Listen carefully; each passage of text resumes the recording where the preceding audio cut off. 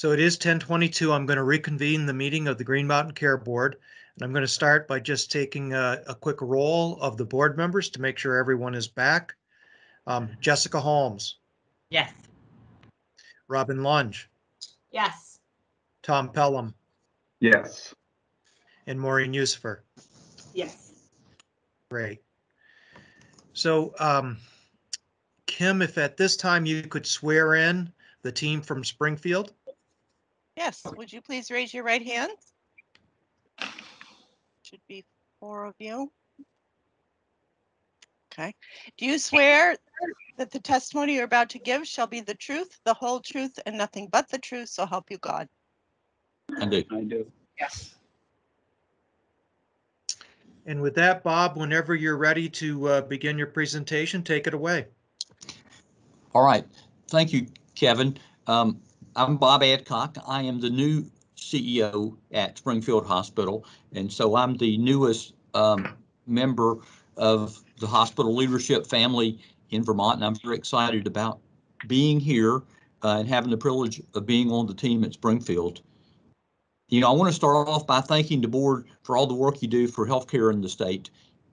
Accessible, quality, sustainable, and affordable healthcare, you know, that's a common goal that all of us should have and we should be working towards. So I applaud the work that you're doing around that for our state. So thank you for giving us an opportunity to present our budget today. Before starting, I want to take a few minutes just to make some comments about the hospital and that the intense storm that the hospital has weathered here in Springfield. You know, the last 2 or 3 years have been extremely challenging for the hospital.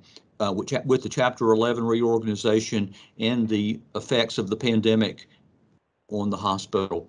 You know, so we've reorganized. That's been a very costly process, and we've also had lots of challenges around cost and volume and revenue with respect to COVID. But during these times, the hospital has shown a tremendous resiliency and a tremendous resolve to meet the needs of our community here in Springfield. So our slogan is where people come first, and it's really more than a motto or a slogan for us here. It really does make a difference in our organization. We have a great team of caring professionals, employees, doctors. We enjoy a strong community support here in Springfield. We have a dedicated leadership team and governing board and a group of quality professionals, you know, doctors and employees who, you know, do a great job for us every day. I do want to comment on our partnership with Springfield Medical Care Systems. You know, they're our FQHC in town, and their delivery system, we have a strong partnership with them, and we'll talk about how that's changed since our last presentation. But that's certainly a strong asset for the community and for the hospital. And finally, I'd like to thank Tom Eubner. Tom has been a great advisor and mentor for me since I've joined the state and been very helpful. And I also want to thank Governor Scott and Secretary Smith for all of their support that they've given to the hospital through these challenging times. So next, I want to introduce our presentation team. Our interim CFO, Kata Westcott, has been in that position for about 6 months, and she has worked extremely hard to put together the numbers in the budget for us. And also, I want to also thank our QHR partners who are also on today, Chip Holmes, who is Senior Vice President, and Mike Donahue, who is their Vice President. And both of these individuals were very significant through the reorganization of the hospital and also continue to consult with us with respect to the operations and our continued turnaround of the hospital. So our thanks to them for their assistance as well. So and Bob, is it Kata's birthday? Tomorrow, I think. Oh, I see the balloons and everything, quite festive. Happy early birthday, Kata. Thank you. Well, Kata's looking forward to a day off, and she certainly has done a great job and deserves it. So, Kata, would you take over the slide duties for us, please?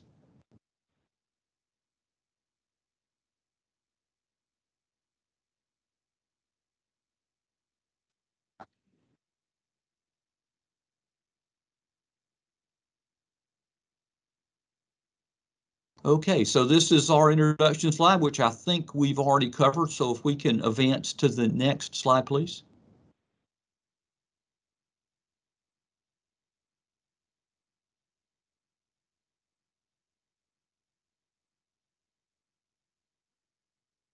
Is it advancing? It should be. Do you not see it advancing? I'm still on slide 1. Yeah, that's where we're all at.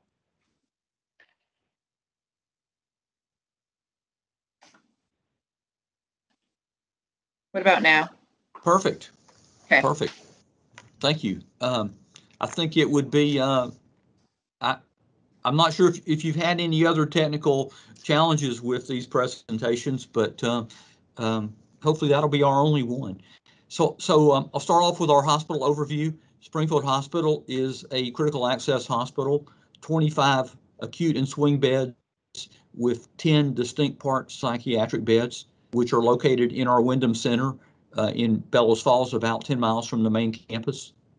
We provide outpatient and professional services, surgery, ENT, gynecology, ortho, urology, and psychiatry, as well as our emergency department, which are key services for our community. The number, I'm going to be quoting numbers that are 6/30 fiscal year to date, which is through our first 3 quarters. And if anyone has any questions about July or where we are in August, we'll be happy to pull those numbers also. So through the first 3 quarters, we're running an average daily census of 9.7 on our acute service and 2.93 in psychiatry. And that does require a footnote because we did close admissions to our Wyndham Center, our psychiatry beds during COVID. So because we devoted that unit to COVID positive psychiatric patients for the state.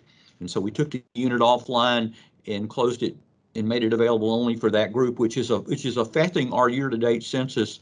And as we go through our budget and our volume assumptions, you'll see that we're returning the census to almost completely full, which is a reflection of the demand for psychiatric services in the state that we're seeing across the state right now. Emergency room visits, we're running just under 31 visits a day, so 30.66. So we're looking at about 10,000 visits this year. Surgery volume 658, and again that was affected quite a bit by COVID the first 2 quarters of the year. So our surgery is now picking back up. We are proud of the role we've played with respect to our COVID community response plans.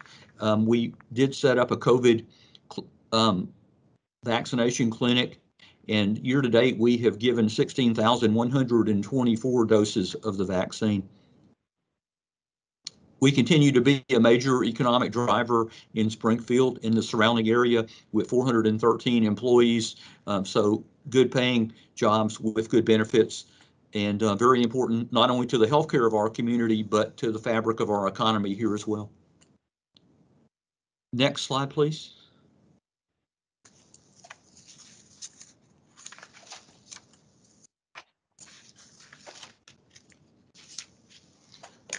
I'll comment that since our last presentation a year ago, we have completed our Chapter 13 reorganization, and as a result of that, the hospital and our previous parent, Springfield Medical Care Systems, have split into 2 separate organizations.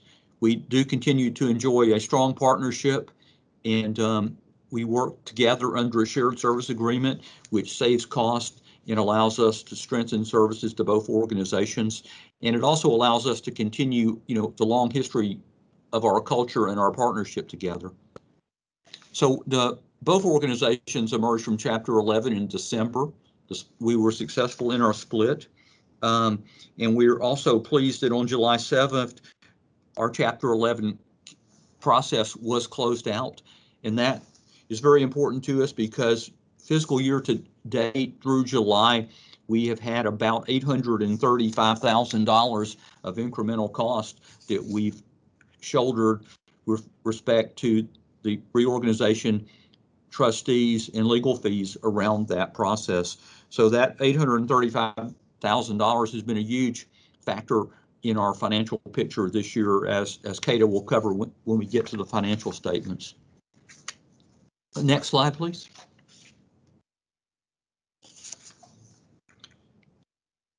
So our budget for fiscal 21, we anticipated a good recovery from the pre-COVID levels.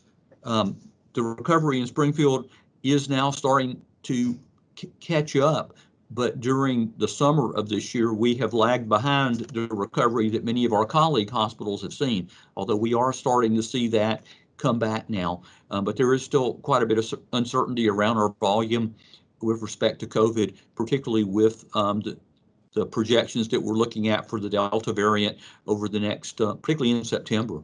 So compared to FY19, we've experienced a 20% drop in volume across the board, primarily driven by the COVID pandemic, but also a good bit of that was the drop in numbers by taking the psychiatric center offline.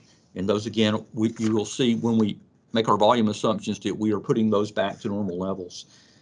And I'm going to stop and let Kata pick up on this slide, and she's going to talk about our improvements in operating income, because we have experienced improvements in our operating income and sustained cost reduction strategies from previous periods, even though our net patient revenue has declined due to the volume drop. So I'm going to let Kata pick up right there.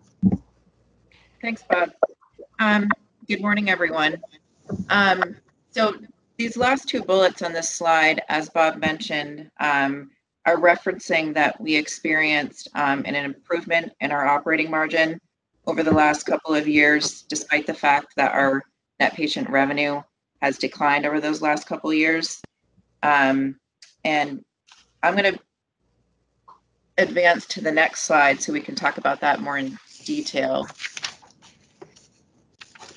It's not easy doing the slides and the presentation at the same time, so bear with me. Okay. So what this slide is illustrating is that even though we have struggled over the last couple of years with declining revenue, COVID, Chapter 11, not receiving any PPP money, which Bob will talk about in a couple of slides, we've really made some real progress through what we've been calling and referencing as the perfect storm. And we've done that through managing our expenses. So in this slide, you can see kind of a side-by-side comparison. On the left-hand side is fiscal year 20. The right-hand side is fiscal year 21 projected. And the last bar in each of these years show our operating margin in comparison to fiscal year 19. And in fiscal year 19, we had an $8.2 million operating loss. So looking at 2020 on the left-hand side, that last bar that shows 64%, what that is illustrating is that our loss in fiscal year 20 was 64% of the loss in fiscal year 19. And then looking at the right-hand side, the 21 projected loss, you'll see it's 48%. That's that last bar. And that is representing that our operating loss we're projecting to be 48% of our fiscal year 19 loss. So overall, that is saying that our operating margin has improved by about 52% since fiscal year 19, even with declining revenues, meaning that our decrease in expenses has been greater than our decrease in revenue. And over that period of time, from fiscal year 19 to what we're projecting for the end of this fiscal year, there's been over a $5 million reduction in expenses. Bob, I'm going to turn the next slide back over to you. Okay. So hold on, my pages have got away from me. So our, Kata's point is important to where we are in the lifetime of the hospital, because we have made significant cost reductions. It's just that we've also had drops in revenue due to COVID drops and, and we've had expense increases from the reorganization cost. And so we benefit today from a number of cost initiatives that were successfully completed in the last couple of years. Slide 6 shows those. So, you know, we have the closure of our childbirth center, labor reductions in staffing changes in numerous departments, changes in our employee benefits,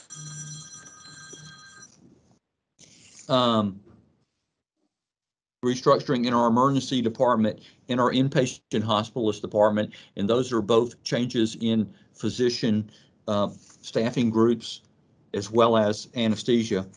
And we've also had quite a bit of restructuring in our management staff, and one of those things was for me to come and join the team full-time as a full-time CEO here. Someone keeps calling me, so forgive me for that. So, so we've continued to enjoy these expense reductions, although we have not been able to offset the losses in revenue. And we're continuing to do that. We are continuing to look at our operating processes, our management of cost, productivity, and expenses, and to ensure that we are running the hospital as efficiently as we can. And those processes will continue as we move forward into the new year. Next slide, please.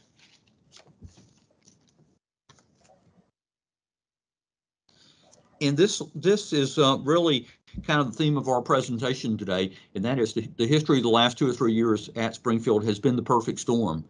Our Chapter 11 reorganization, in addition to, has cost a lot of money and affected the hospital pretty profoundly, as well as drops in revenue and volume from COVID-19.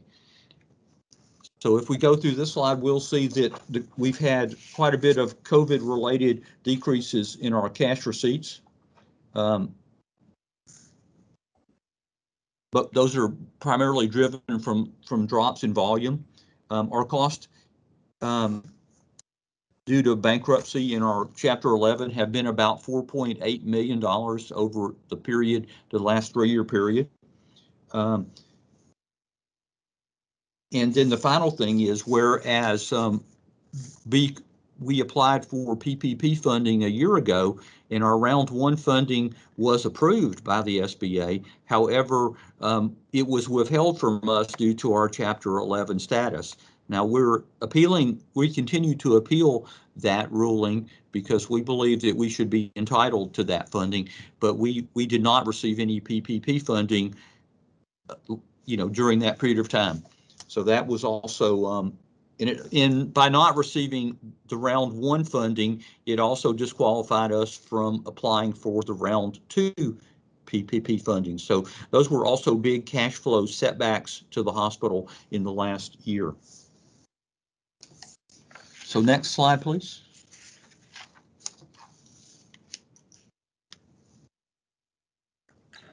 The effect this has had on our cash has been pretty challenging for us.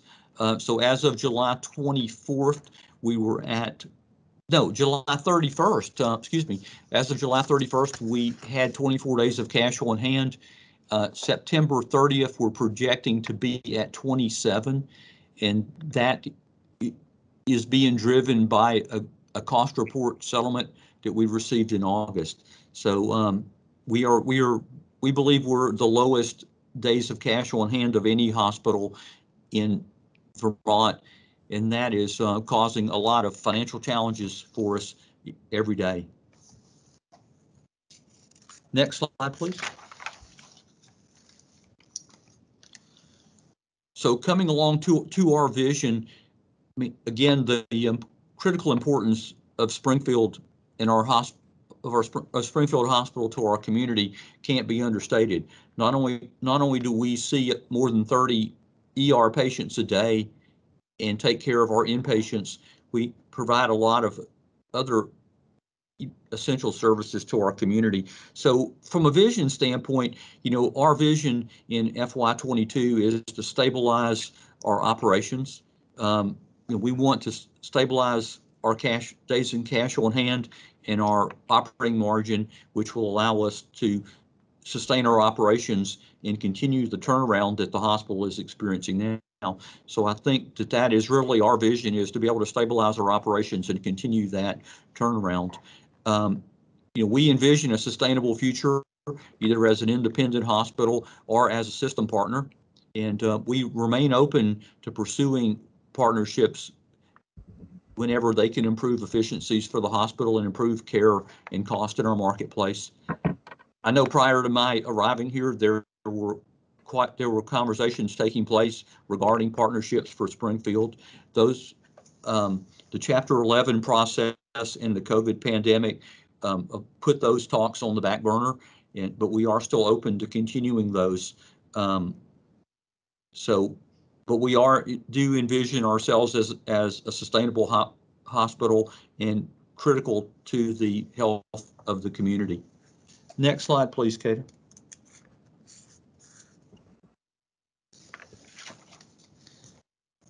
So based on our vision, we are requesting a net patient revenue increase of 7.8%, and that is a charge increase of 8.3%. That increase is necessary to allow us to continue our recovery and to ensure operations remain sustainable in fiscal 22, and to continue to provide access to our essential community hospital services. Without this, the 7.8% increase in net patient revenue will put us at a projected operating margin of positive 3.4%. And we believe that will allow us to be very sustainable in 22 and allow us to continue our recovery efforts to put the hospital on firm footing. Without the approval of the request, I think we're going to continue to face significant financial challenges in the coming year, and it will definitely slow our recovery process significantly. Next slide, Kata. Thank you. So on slide 11 is our budget assumptions for the year. We are projecting 794 acute admissions with 3,828 patient days. That number is a little bit below where we are estimated actual in 21, and that is based on our conservative vision of the future, not knowing how COVID impact will continue to influence the hospital and our volume. And additionally, we are in a marketplace where we're seeing significant decreases in utilization and efficiency due to the wellness efforts and population health efforts that are being made in our community. So we're allowing for that in our projections going forward. We aren't budgeting a significant increase in swing admissions, and that's based on the lack of subacute beds in the state. There are many subacute patients that are being held around the state now, and we are being contacted by some of our colleague hospitals to take those patients, and we're working with them towards that goal.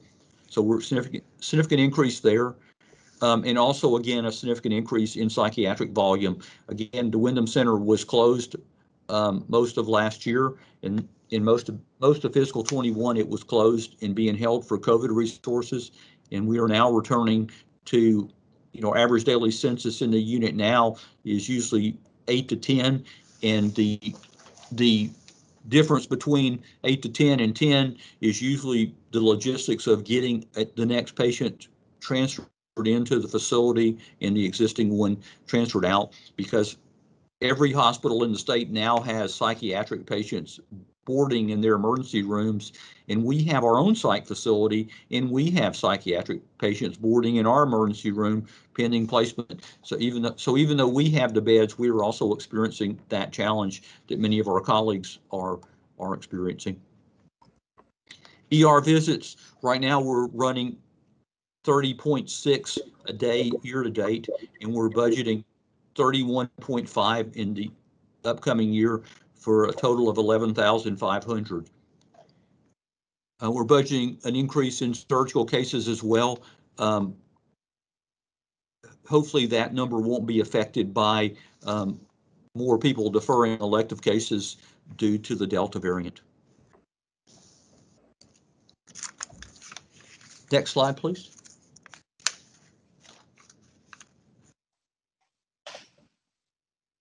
So I think I'm going to wisely ask Kata to address the income statement. Before I start, is the presentation, how does that look on your side of things? Looks good here, Kata. Is it look okay? Okay, because I can't tell if I'm in presentation mode or not. But as long as you guys are okay with it. Yeah, we're seeing the screen. We're not really seeing the presentation mode, but we still see it. Let me just see if I can fix that. Maybe that's what this is. Kata, this is Patrick. If you go to view at the top. Yep. And you go over to reading view. Okay. Click on that. It should improve the look of the slide.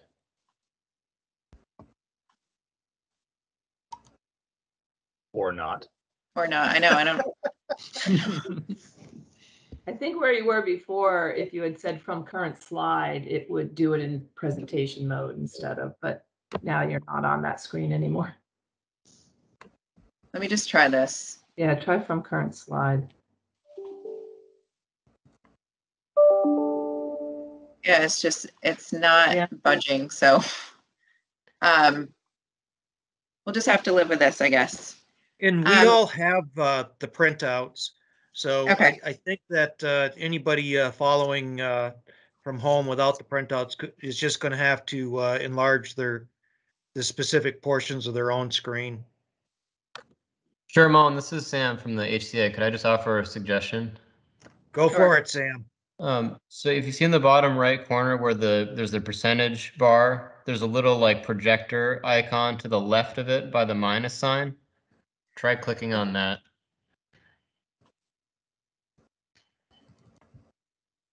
I wonder if I have to. Oh, wait, let me see.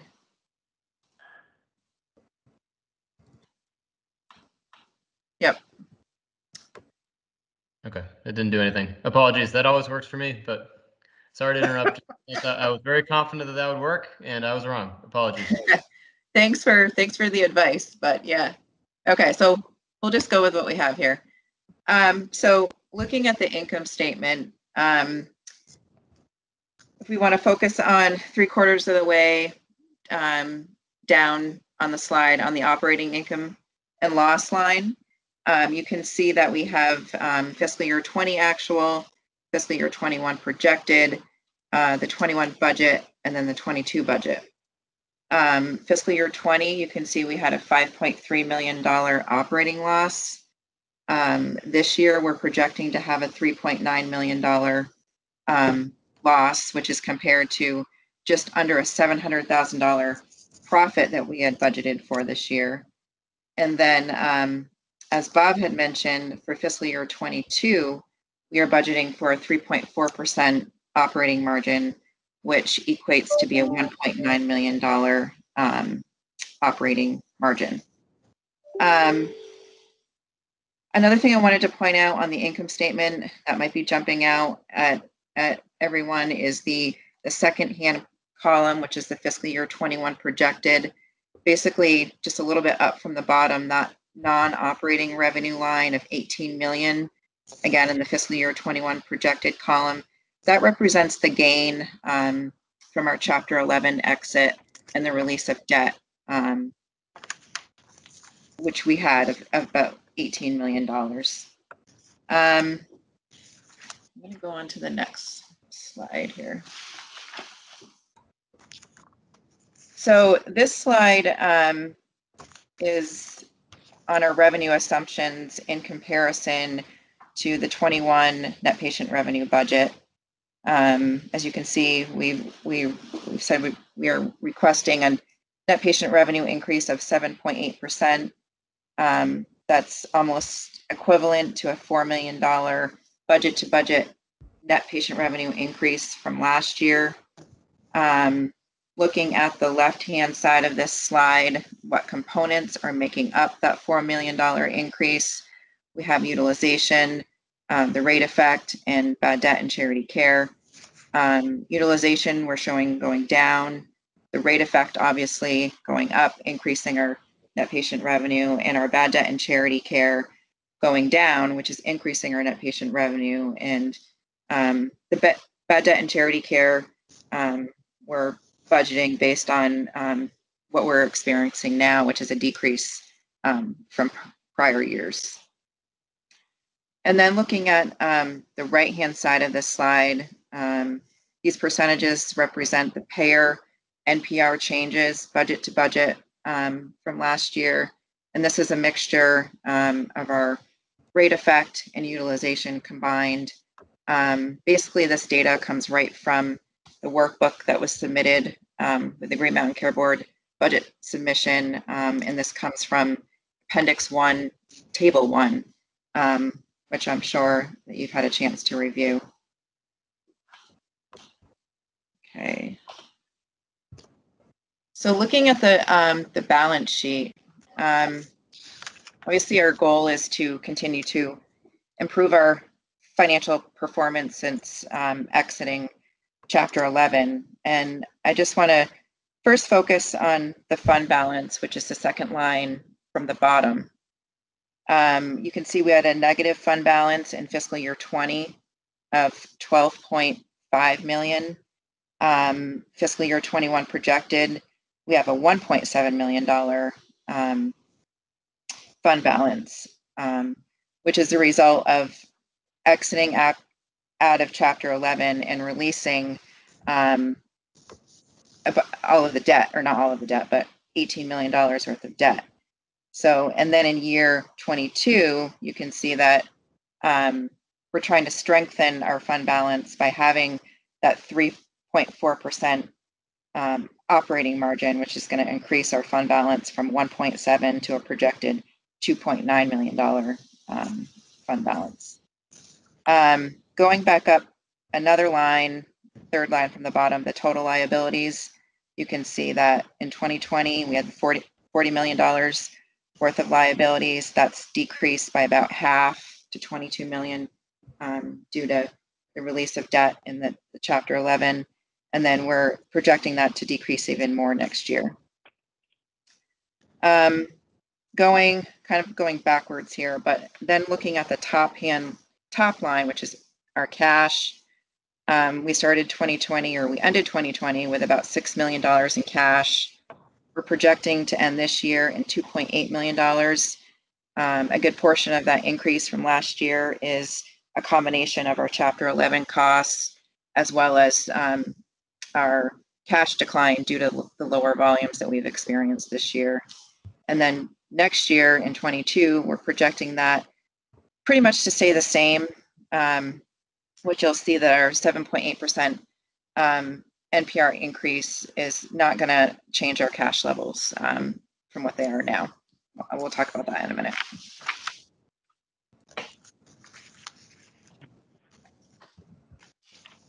Okay, so this slide is on our cash flow trending over the last few years. This is not your typical cash flow statement, but rather uses the EBITDA approach of, which I'm sure most of you are familiar with, but takes the operating margin in each of those years and adds back depreciation, amortization, and interest in order to get to EBITDA.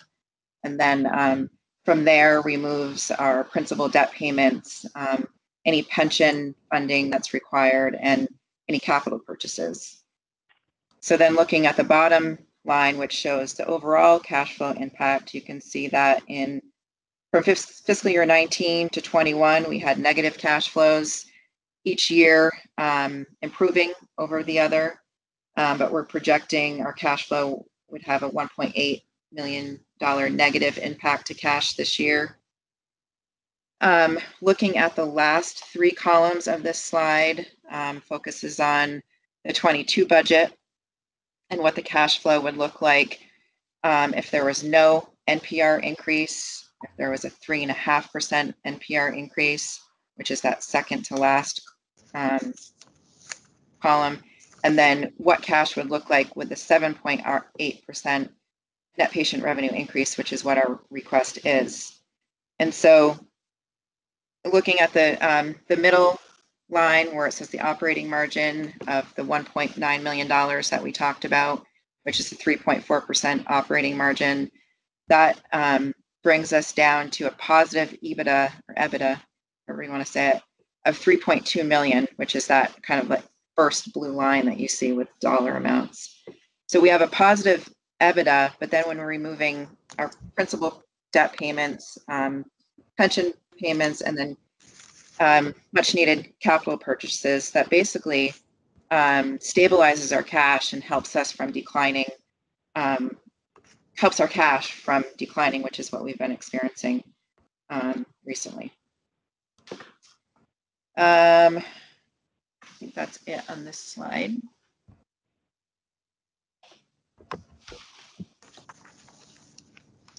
So this is a slide. The heading is called charge requests, but it's on the net patient revenue increases or decreases over the last few years. It shows what our history has been of what was approved. Fiscal year 19, we actually had 2 charge increases approved, one at the beginning of the year, one in the middle of the year. That resulted in an NPR overall increase of 1.9%. Fiscal year 20, we actually had a budget to budget net patient revenue decrease of 19%. Last year, we received a 3.5% NPR increase. We had requested, I think it was a 5.3 or 5.4 last year.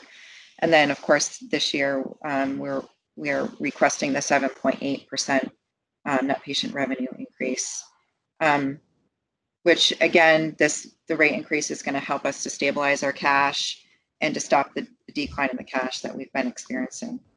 The 7.8% increase, as Bob mentioned, is also going to allow us to fund our high priority capital needs, which Bob will talk about later on in the presentation, but we haven't been able to fund any capital over the last couple of years. And then it's also going to help us to provide some cash funding into our frozen defined benefit plan, which has been frozen since 2006.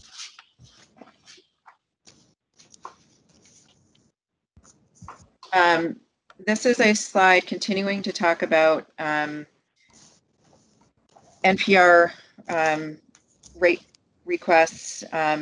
This slide basically puts into perspective that if we had a 3.5% NPR increase each year from fiscal year 19, what our fiscal year 22 request would be if we had a 3.5% increase each year, and it would be $67 million. When our actual request this year is $54.5 million. So that's a $12.5 million difference than where we would be if we did have a 3.5% increase in each of those last 3 or 4 years.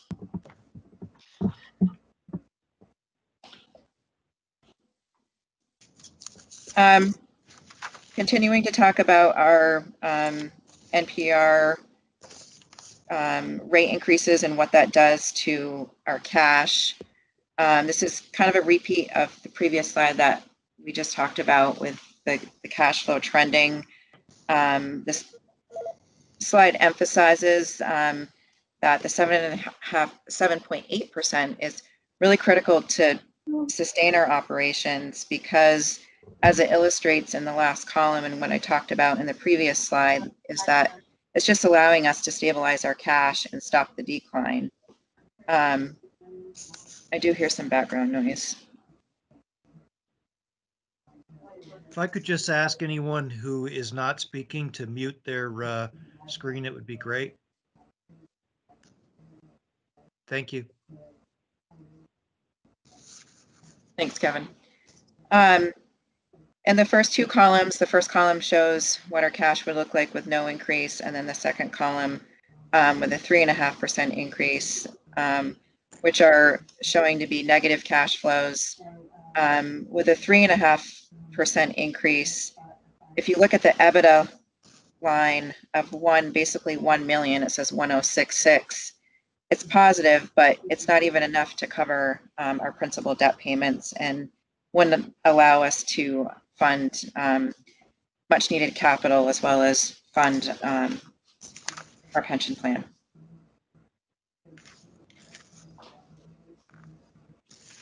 So going on to the next slide on other operating revenue and non-operating revenue. We're talking about the major components of what makes up those areas. In other operating revenue, the biggest item is our adult day program, which we're budgeting to be fully operational next year. Our adult day program was closed post-COVID and was closed for most of this year and just opened up back again at the beginning of July. So we're budgeting that to be fully operational. We're also budgeting over $800,000 for our shared services agreement with Springfield Medical Care Systems, which Bob talked about. We continue to share overhead with the FQHC. And then lastly, for other operating revenue, we are hoping that we'll get some COVID grant funding, whether it be state or some other kind of funding to offset some of our COVID related costs that obviously we're still experiencing. We're budgeting to have over $500,000 in actual COVID cost, which is a combination of supplies and testing. So we're hoping that there'll be some grant funding out there to offset some of that cost. Fiscal year 21 revenue not budgeted in fiscal year 22. We had, while our inpatient psych unit was operating as a COVID unit for the first 6 months of this year, we got state grant funding to cover the cost of operating that unit. We're not budgeting that for next year. We also received some state grant money this year to support our adult day service while that was closed. That was to cover the fixed costs of the facility. We're not budgeting that next year. And then we also got some state grant money to support our holding the vaccine clinics. So none of that we're budgeting next year. And then non-operating revenue, obviously we're not budgeting to have another gain from Chapter 11. That was obviously a one-time thing. So that's not being budgeted for next year. And then we are budgeting to have a $750,000 pension plan expense for next year, which is consistent with this year. Or I should say not this year, but last year.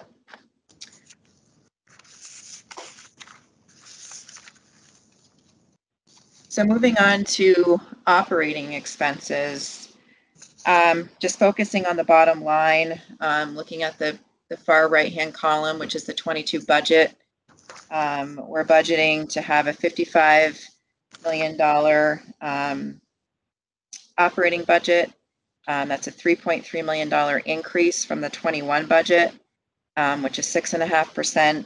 But compared to where we're projecting to be this year, that's only a $1.5 million increase, or which is equals a 2.7% increase. And then looking at the first column, you can see our expenses in 2019 were $58 million. So our expenses have dropped over the last few years. We've removed costs out of our system by over $3 million over that period.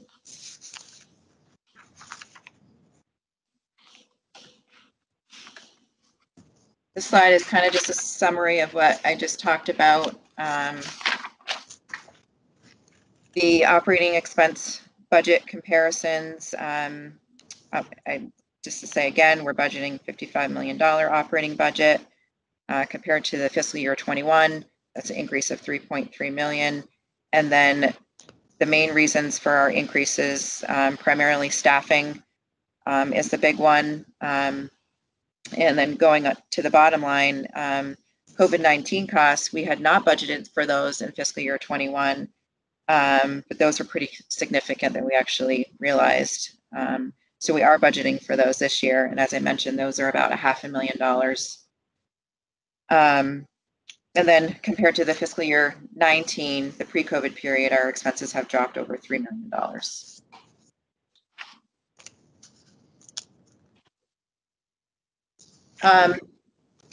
Continuing to talk about operating expenses, our labor costs represent about 62% of our operating budget. We are budgeting for a 2% COLA increase this year. Over the last couple of years, last year we did a 2% COLA in December. The year before that, we weren't able to do so while in Chapter 11. And then in fiscal year 19, we had to stop during the year because of our Chapter 11 status and not being able to afford it. We did have, like the other hospitals, have had significant traveler costs in fiscal year 21. July year to date, we are over budget in traveler costs by $1.2 million. We are still, so while we didn't budget much for that in fiscal year 21, we are budgeting for that in fiscal year 22, although at a lower cost or at a lower expense than what we've experienced this year. We're also budgeting to reinstate our 401k match to employees, which we haven't been able to do since the beginning of 2020. We're hoping that's going to help with the workforce challenges and helping to attract employees to our system.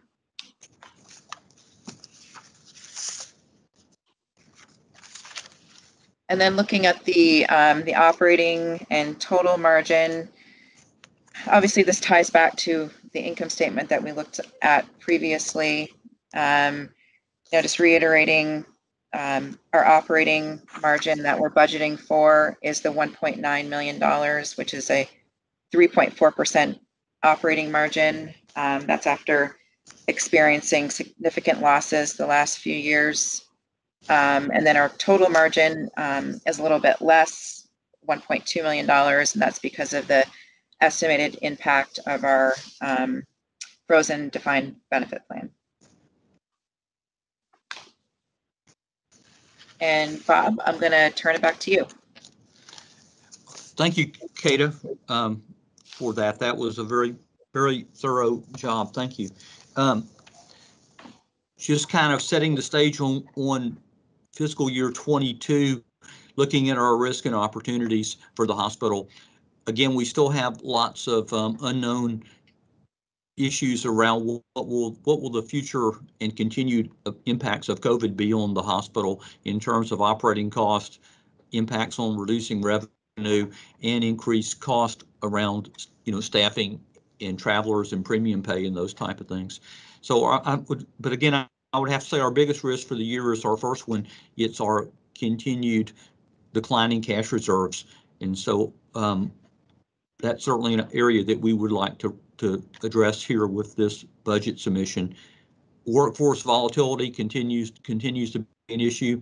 I do believe we're making some progress now. As Kata mentioned, we had over $1 million of additional cost in travelers last year, and we are managing those down now. And so now I believe right now, today, I think that we have 3 travelers in the whole building working for us right now. And some of those travelers have been replaced by our successful recruitment of international staff. We have 5 international staff working for us right now, and 4 more that we've contracted for that we are expecting to join us. They have not been able to come due to COVID, but as soon as we can get them released, we will continue to drive down our travelers, and we're doing that by bringing in international staff to supplement our own staff. Utilization continues to be a challenge in a world that is still mostly fee-for-service. Improvements in efficiencies and population health are reducing utilization. Uncertainty over federal and state healthcare reform initiatives, competition in the delivery system, and again, recently in the last quarter, I think our hospital, as well as other hospitals, have seen an increase in inflation due, from the general economy overall. So I think those are our risks upcoming for the year. On the other hand, I think it's balanced by a number of opportunities. Swing bed utilization is certainly an area that we're budgeting an increase for in the year. I think a reoccurring theme that I hear all over the state is a shortage of post-acute beds, and we can, we believe that we can increase our swing bed census in that area and also help our colleague hospitals with some of their discharge planning difficulties. We are planning on running the inpatient psychiatry unit as close to full as we can during the year. And again, we have people waiting in every hospital emergency room in the state for scarce psychiatric beds. And so we're expecting to run that unit as full as we can this year. Adult daycare is back online now, and we view that as an area to reduce skilled nursing and nursing center patients. So maybe some patients could continue to live independently if they take advantage of our adult daycare services as compared to being in a nursing facility. General surgery, we have gone the last couple of years with only one general surgeon and supplementing on call for that doctor with locums coverage. We are recruiting a second general surgeon this year, and we have that budgeted sometime around mid-year. Do not have the person identified and contracted with yet, but we're optimistic that we can implement that around mid-year. Our emergency department volume is continuing to grow towards returning to normal. Again, we're at 30.66 year to date in 21, and we're budgeting 31.5 in fiscal 22. We're at 38 visits per day month to date in August. So again, I mentioned earlier that our return to volume has been a little slower than some of our colleagues in the state, but we are now seeing that pick back up in the emergency department for sure. We are doing a feasibility study right now on a pain management program. There's not one in Springfield, and we believe that a number of our patients would benefit from that, but we're looking at the financial feasibility and how we would organize and deliver that service right now. Next opportunity is around our community health needs assessment. We are beginning the process to do that for the year. So we'll commence that process in September. And we're looking forward to getting updated results on what are the healthcare needs of the greater Springfield area and comparing that to the services that we offer to make sure that we are meeting the needs of our community and fulfilling our mission here. And out of that community health needs assessment, we will also do a new strategic plan in fiscal 22 to which will be our initiatives and programmatic areas that will address the opportunities from the community health needs assessment. Talked a little bit earlier about affiliations. I mean, affiliations are very important, for in America right now in our changing healthcare market. Affiliations, are a pretty important thing that's going on, and I anticipate that we will re-engage in discussions about those. We remain open to any partnerships that improve quality, reduce cost, and guarantee access to healthcare in the Springfield area. And our final opportunity, I think, is around our revenue cycle function. We have a hospital improvement program going on now, focusing around our business office and how we bill and collect, and we think that will be an opportunity for us as well in the upcoming year. Next slide, please.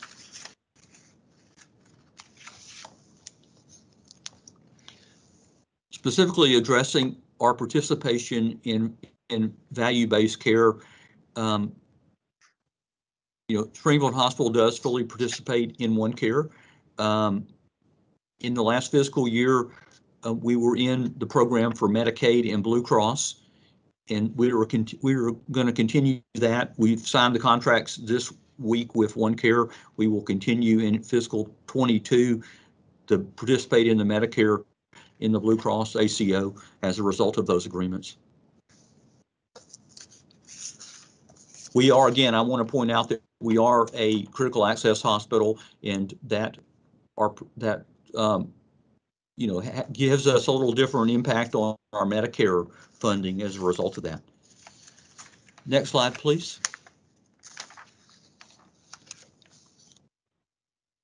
Kata mentioned earlier in the cash portion of the budget our capital needs. during the pandemic in Chapter 11, we have not been able to fund any significant capital investment in the hospital. And so the last couple of years, a lot of things have gone wanting. We have submitted a preliminary capital budget of $1.4 million, which addresses a number of priority areas for us. Replacement equipment in lab and the imaging department, equipment in surgery, and in our central plant, HVAC equipment to keep our air conditioning up to date and as energy efficient as possible. Next slide.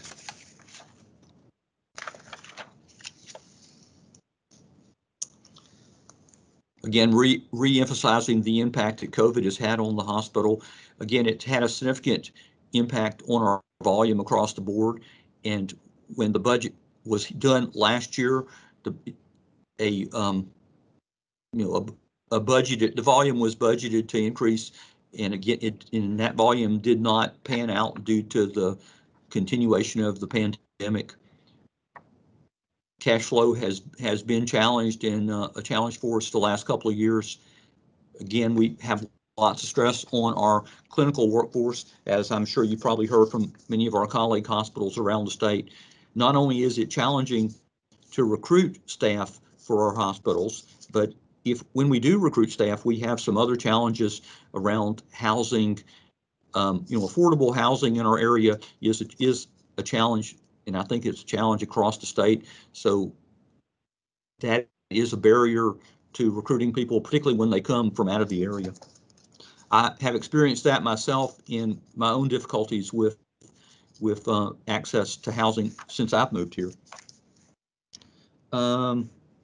Workforce shortage and increased travel costs, those have had a big impact on us during the COVID challenge. I think we're starting to come out of those now. I'm optimistic about those. Supply chain challenges, and again, now I think that we should also mention inflation around the supply chain area, which is we're starting to see now. And of course, overall increased cost and volatility when we reduce elective procedures in the hospital, that really affects a lot of revenue in the hospital.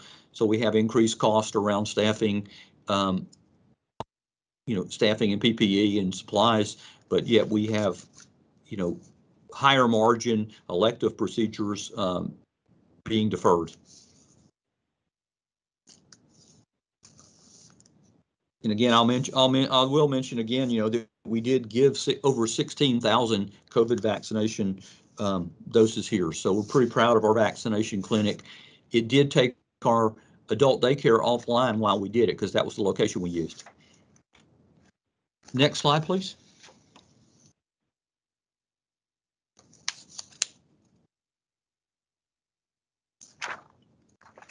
Wait, hold on one second here. I missed a slide. So our concluding comments, again, we are requesting a net patient revenue increase of 7.8%, and we recognize how that compares to our colleague hospitals in the state. But this is justified based on the needs to continue our overall hospital recovery and to support sustainable operations in the year going forward.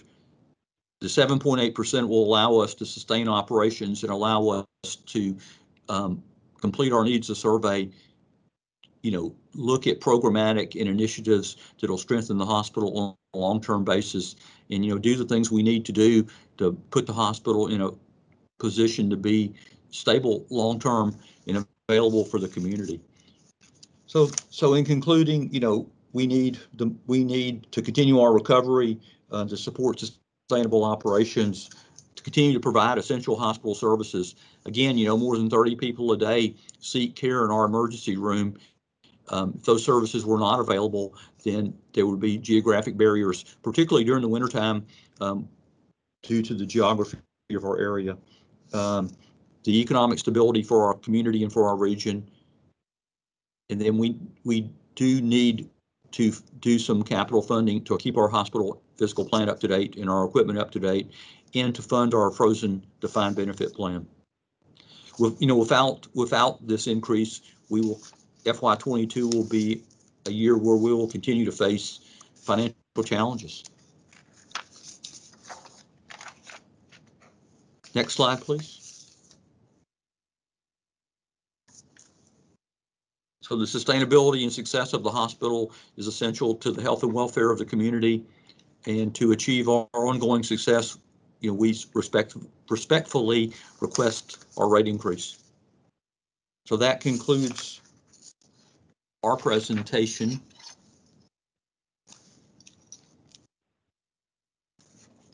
Super. Thank you, Bob. Thank you, Kata. And we're going to start the board questions first with board member Yusufer Maureen. Thank you. And first, I really want to start out that I really appreciate, all your efforts that you're doing during the pandemic and working your way, out of Chapter 11. I appreciate you have new team members, and, obviously you're doing a lot of hard work, and you put a lot of hard work into this presentation. But I got to tell you, I am extremely concerned of your ability to meet the forecast that you have put together here. I'm not concerned so much about your rate increase, the 8%. I'm going to put that aside for a second. I do not see way for you to get the 7.8% NPR that you're requesting. Part of the historical issue with Springfield has been aspirational top-line forecasting, and then the inability to cut expenses to meet the revenue. And this has created significant losses. And I don't see a way that this isn't going to happen again. And I want to, I've got to walk through a lot of the financial statements and a lot of the slides, but starting first with page 17. I just want to ground things a little bit into, what was approved and what happened. So on page 17, which is how you were working off your 3.5% increases, and I don't know if you can put this slide up for other people. I have it in front of me. You absolutely started with a $60.5 million approved budget, but you came in at $47.4 million at that time. And so when we're talking about aligning back to a base, and where we're telling everybody, start from 2019 as a base, it's certainly not at an approved level. It's at what did you achieve in 2019. So I want to, just try to level set some things. And I do appreciate we have new people. I appreciate, I know you're trying. I'm just saying. So even right there, if you take the 47.4 and that disparity, you can see the 60.5 versus the 47.4, huge miss, right? So then if you carried that forward by your 3.5, you'd be at 52.5 million. So that's just one data point, because I don't want it to look like your 12.5 million decrease to the request. You're absolutely not. You're 2.5 million over. So when we're talking level setting, it has nothing to do with the forecast that was totally missed in 2019. It has to do with where you ended up. So that's just to kind of start there. The next piece, when you talk about trying to get a 7.8% increase, that alone doesn't sound too bad, except it's a 21% increase off your current projection, the highest by far of any hospital request this year, even with other hospitals requesting large commercial rate increases. So UVM requested an 8% increase similar to what you are requesting, and they're up 15.7% to their projection with population adjustments and various other things. So I'm just trying to benchmark, because it's you can put out a 7.8% increase. We could approve a 7.8% increase. That doesn't mean you're going to hit it.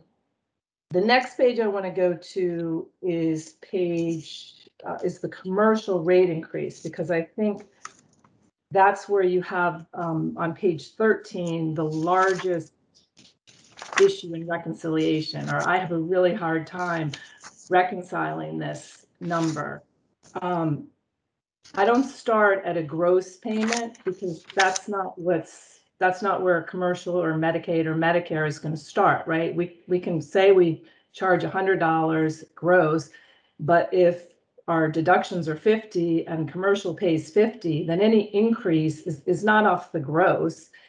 it's going to be, or an 8% increase on commercial is going to be off the rate that they pay. They don't really care where you started from. So just from that, you have a $45 million forecast currently in 21. 29 million of that is commercial. That's your net commercial that you're expecting right now. 8% of that is $2.3 million. You clearly say Medicare and Medicaid does not participate in the rate increase, and I totally agree with that. You may get some payment increases for Medicare. So I really am having a hard time and will need to have support, either an answer after to this question on how you get $6.1 million on a rate increase. I mean, even if you take your whole net this year, it's $45 million, right? That you need over a 10% increase, about a 15% increase on that to get $6.1 million. So I guess that's really the first question, and it might need a follow-up, but if you're, again, we're only approving potentially an 8% increase on commercial. And if we do that, show me the math of how that can possibly yield $6.1 million.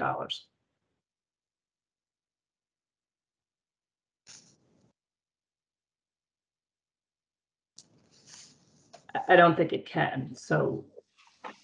So I'm going to ask Mike Donahue, would you mind speaking to this? Yes. My background's in reimbursement, and this budget is a standard approach to projecting a budget.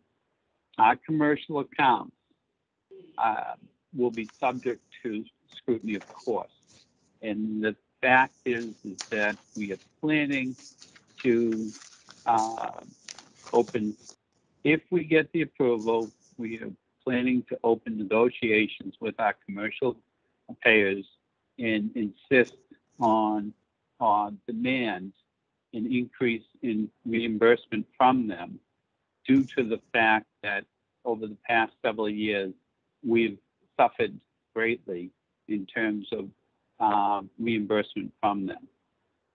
And I may not be able to explain it clearly to you, but I don't recall in the past, since 2019, when I've been advising the hospital, any negotiations with even Blue Cross in terms of attaining better, more improved reimbursement. So our goal is to first seek approval from you, and then to go and reopen negotiations with our commercial vendors, our payers. And I want to be really clear. Simple. Yeah, I want you guys to be successful. So I'm not trying to be this difficult, but this is where it got us in trouble before. And again, you'll really have to show. I'm not even pushing back right now on the 8%. Say you get the 8% increase. Your commercial revenue is $29 million. So to get $6 million off of 29 million is not an 8% increase. That's significantly higher than that, right? That's a 20% increase. That we're not approving a 20% increase, so that's not going to be possible to negotiate. Well, it would be pretty miraculous if you could turn an 8% charge, rate request on a $29 million base into $6 million. And so we're going to need to get back on that, because again, should we then just reduce that $4 million from your top line? Then we'll start looking at the expenses that would need to cut in order to have you have a bottom line operating profit. So again, I'm not trying to, you guys have been through this before, maybe not this team, but we've been through it before. And shame on us for putting, $60 million in 2019. And I know I pushed back on that one, saying it was too high as well. But and again, I'm also trying to align you with all the other hospitals. You're at a 21% increase, with other hospitals having similar numbers year over year. So it just doesn't tie together.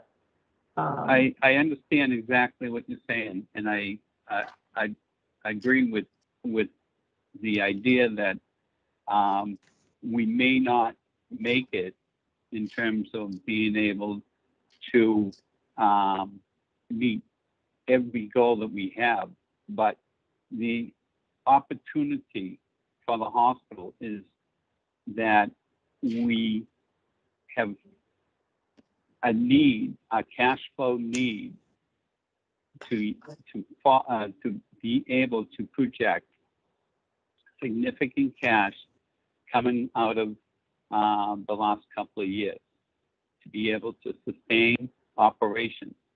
If we don't meet our goals, then we won't be able to meet our cash flow goals either.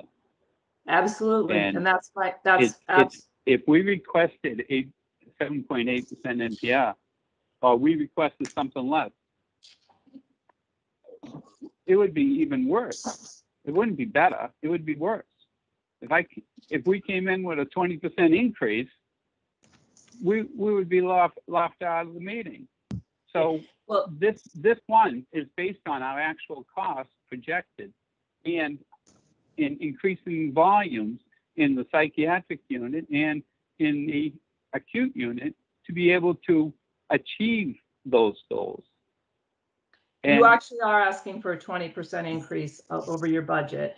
And again, it's, you know, at the end of the day, if we do nothing as the Green Mountain Care Board and say you can have this forecast, you go ahead, go for your 7% increase. It's not 7, it's 20. It won't happen, and you'll be in far worse shape. It'll be what's happened in the past. I mean, I don't think we're going to be able to answer this. You're going to have to follow up because you're not supporting how you're going to get there. And that would be the second part of this, would be really to bridge. You know, you guys have bridged your increase over your budget. Well, your budget is obsolete, and your budget is down from what was, you know, a budget of 50 million to 45 million.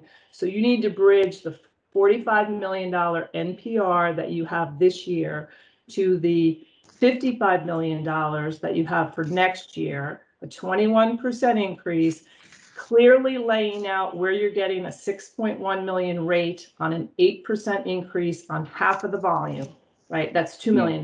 So there's $4 million right there. I can't see, and I'm going to say has to come off just by math. And then additionally, you know, where you'll be, you know, where you will end up. Yeah. Because the other side is the we expenses appreciate have to come that. down in order. I'm sorry. Yep, two people speaking at once. Go ahead, Maureen. Well, their expenses will have to come down to align with what's really going to happen on the top line, or you will lose a lot of money and you won't be successful. I'm doing this to try to say, someone's got to convince me, and maybe the other board members will feel the same way on what, you know, this forecast. Maureen, we appreciate your comments, and we want to work with the Green Mountain Care Board on this. And if we need to submit additional documentation, we are open to having you work with us. We appreciate that. Thank you. Okay. Maureen, could I interject for a second? Sure.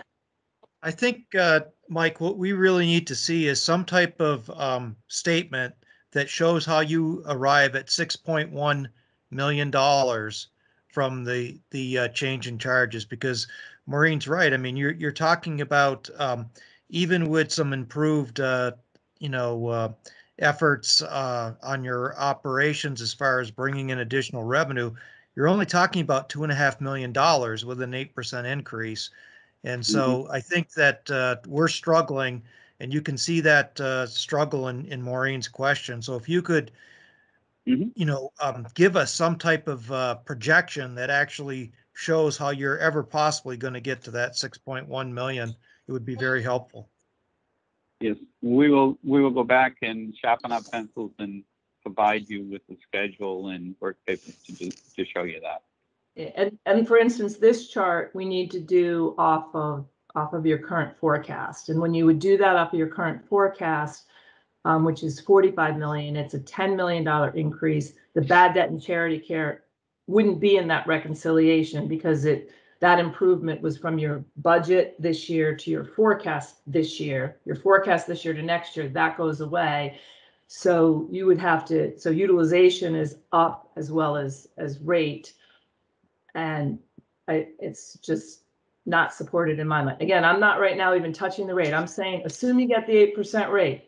But I do not see, and I'm not saying we're going to prove that, but I'm just saying I'm taking that out of the equation. I do not, I just think by what you're not going to get there. So then moving to page 12, which is the income statement. And this is a little bit more challenging because of course we've had COVID. So I totally understand that. But what we are seeing once again is the decline in revenue, the $5 million decline in revenue with a $2 million increase in operating expenses, which then becomes $2 million more increase in operating expenses in your 22 budget. So, I don't think that's going to be supported if you can't get the revenue that you're asking for. And again, you can ask for revenue, but you need the patients to come in the door. So just because we approve it doesn't mean it will happen. And that's what has happened in the past. We've approved numbers that you haven't achieved. So what areas would you be able to cut? I'm looking at management contract services. That was up significantly from budget to projection, and then that holds. And then salaries and wages, because assuming you're going to need to cut, $4 million or more out of your operating expenses in order to meet your cash flow needs, would you be able to identify areas you'd be able to cut?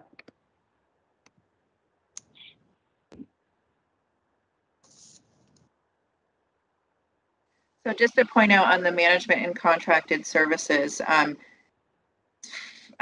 that is up this year compared to what we budgeted because our hospitalist program was previously staffed by our own employees, and that we changed that at the beginning of this year. So that's a contracted service that's ending up when the hospitalist providers were under our employment, that line item was under physician fees, now being, and that's where they were budgeted. Now this year, after we changed over to having that as a contracted service, that line is showing up, or that expense is showing up under management and contracted services. So just wanted to point out why it looks like that is up, but physician fees are down as a result. And just as a reminder, we've worked really hard over the last couple of years to decrease our expenses. As I mentioned, expenses are down at the end of this year, $5 million from where they were 2 years ago. And next year, that's projecting to increase from where we're ending up this year. But we have a lot of costs that we didn't have before. We have COVID-related costs, and those are expensive. Travelers, which we did not anticipate, like I said, they were $1 million over budget this year. So internally, it's going to be difficult to, when we've already worked so hard to reduce our expenses, to find areas to do that even more. And to point out on the net patient service revenue of $45 million this year, compared to our budget of next year, we also have to remember that the first 6 months of this year, we had no revenue for our inpatient psych unit because that was a COVID unit. There's no revenue for that in the first 6 months of this year because that was funded by state grant money, which is showing up on the other operating revenue line. So next year, one of the reasons why net patient revenue, one of the components of that is that our inpatient psych unit is fully operational for next year and at close to full capacity. So I just wanted to point out that worth. What's that? How many dollars is that worth? Shoot, I don't have that off the top of my head. I'd have to get back to you on that. And I mean, 2 years ago, you lost $9 million. So that's why you needed to cut all those expenses. And it's it's it's not enough to support what you're going to need for 22 in my mind. So I have other questions on the basis, but I'm going to let other board members discuss this, and we're really going to need some reconciliation, at least from my mind, to support that increase in your NPR requested. And again, it's because I just want to be really clear from my point of view, it's because I don't want you to end up in the same situation. This is an aspirational budget from what I'm looking at. You're not going to make it. It's going to come in lower on net patient revenue. Your expenses will be equal or higher, and you're going to lose more money, and you're not going to have cash. So it's pretty dire in my mind. And it has nothing to do with whether we approve what you're doing, but whether we approve or not is not going to have any implication on what actually happens. So I'm all set, Kevin. We'll need some follow-ups. Thank you, Maureen. Next, we'll go to Board Member Holmes. Jessica? Yeah, hi. Well, thank you very much for the presentation. I know it's been a tough year or two for all hospitals, but especially for Springfield. I do appreciate all the cost initiatives you've undertaken. I appreciate the work coming out of, bankruptcy that must have entailed, as well as the efforts to deal with the pandemic. So it's quite a year to come to Vermont, Bob, but welcome to Vermont. I hope you found housing. I did, yes, thank you. Good to know. Good to know. I'd hate to think you were like living in your office or something like that. So, I'm not gonna, I'll just say that I share Maureen's concerns about hitting your NPR target. If you don't make it, obviously it'll be another loss since your expenses are aligned with that aspirational top line, at least as I see it. And I hear the concern in Maureen's voice as well. So I'll look for that follow-up. I'm not going to go down that line too far. But let me ask you a related question about what's happening and what's driving some of this. Rural bypass is a common contributor to rural hospital kind of insolvency. And as you know, this is when residents drive by their local hospital and seek care elsewhere. You've got 5 hospitals within an hour of your community. So is this something that you track where your residents are going? Could this be a growing factor in your declining utilization and financial distress?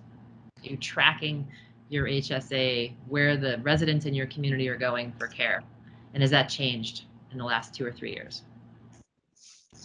Well, we have started looking at our patient outmigration.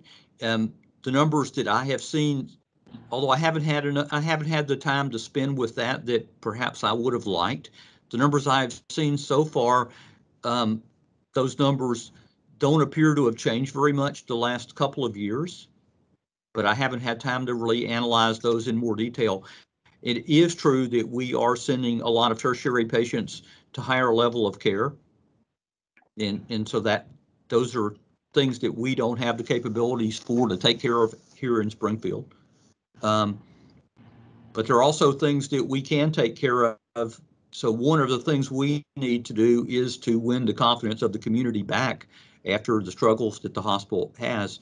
And that is part of our strategy for FY22 to reengage the community and to line up the services that we have available with what is needed and to win the confidence of the community back. Well, let me ask you a related question. Since utilization has fallen for maybe a host of reasons, how do you ensure that you now have enough volume to ensure that you can ensure quality, particularly in areas where general surgery and joint replacement and things like that, where there is a volume quality relationship? Your utilization is falling. Utilization was low in those areas to begin with. How do you ensure quality? Well, we are continually, our medical staff is continually monitoring, the outcomes on the surgical outcomes and the procedural outcomes. And I understand that there's always going to be a relationship between volume and competency, but we don't feel from what I can tell, 4 months into my journey here, I don't see that we have an issue with that. So, your rate request, your NPR, request of 7.8% really is driven by the rate request, right? The 8.3% change in charge requests, since we know that utilization is actually falling, and it is worrisome. I'm not going to again echo all of Maureen's concerns, but this isn't even going to improve your cash position. You're still going to be at 22 days cash on hand with an 8.3% rate increase if that's given to you. So I have to be a little blunt as well. I mean, this is a really high rate request. When we look at Springfield's rate requests over the past few years, you've been above the state median, yet you're still generating losses. Relying on increases in commercial rate, as Maureen pointed out, does not seem to be, kind of a strategy here.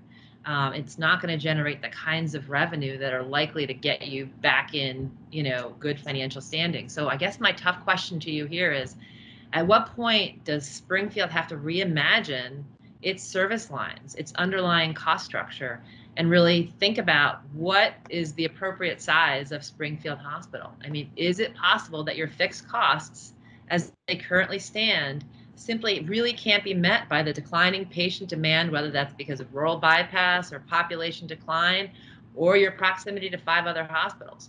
But at some point, when do you start to think about the service line offerings and the fixed costs and reimagine that? Well, I think that's a process that I have to engage in with my team now that I've arrived, in looking at those, in the year going forward. Our community needs assessment will be part of that. It'll be looking at what services are needed in the community and then compare those to what we are offering, and can we offer the services that we're offering with a sustainable margin. And I think that's part of a process that our team has to go through, that I have to lead as the new person here. Yeah, and I recognize you're new and you've inherited the service line mix that's there, but I hope that service line optimization analysis incorporates what's down the road being offered at Ascutney, and what's around the corner at Dartmouth Hitchcock and Brattleboro and Grace and Rutland. I mean, so to the degree that we're really thinking about a rational healthcare delivery system and making sure that we don't duplicate services and have high fixed costs associated with all of these specialties and service lines, I think that's part of hopefully what some of those potential affiliation talks that you're thinking about as an opportunity. I could imagine if there's some affiliation and there'll be some shared services and some reduction in some of that overhead, which might be the better avenue, I think, for Springfield Hospital than continually trying to increase it through commercial rate, because I don't see it either.